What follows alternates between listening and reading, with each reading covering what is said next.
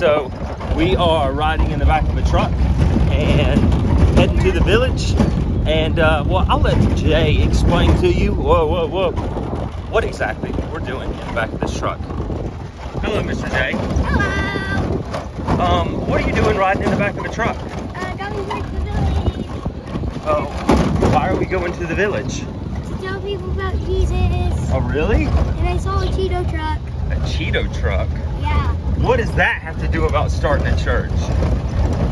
Yeah. Nothing. What? Sometimes we need food, right? Yeah. So, Jay, in the Bible it says go make disciples. That's what it says in the Great Commission, right? Yeah. So how are we supposed to do that? Do we just go, what's the right way to do that? Go start a church. Oh, really? Yeah. Is that what it says in the Bible? Yeah. That's right.